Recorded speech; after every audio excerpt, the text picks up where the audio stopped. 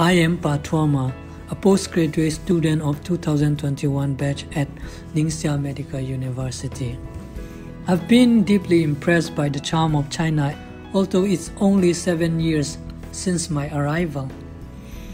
In the summer vacation, I was honored to visit the Red Army Long March Memorial Hall in Liupang Mountain in Ningxia. It was the first time for me to know the history of China's Long March.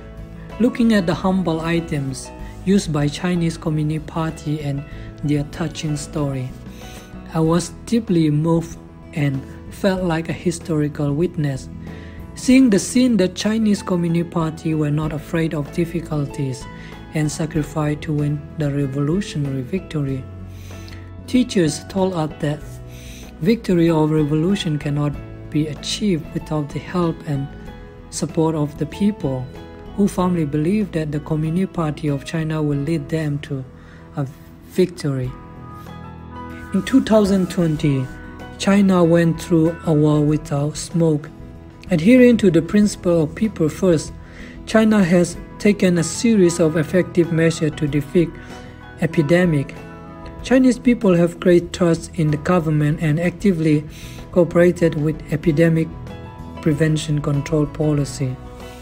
It was the unity of spirit that enabled China to defeat the epidemic very quickly.